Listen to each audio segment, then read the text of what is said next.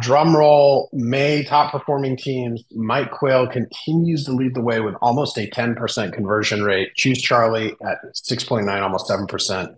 The op team at 6-1, Misty Soldwich 5-6, and MK and Associates at 5% in contract. Congratulations to these teams. I love seeing the same people at the top of the leaderboard every month.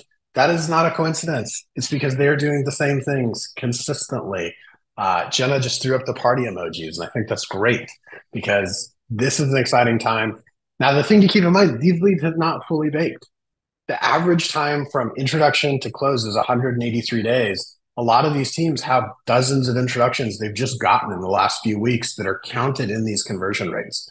Over time, the top teams in our network will convert leads at 12 to 15%, gang. But the key is you got to get the live transfers, you got to get them and meet them in person, and then the conversions are going to happen.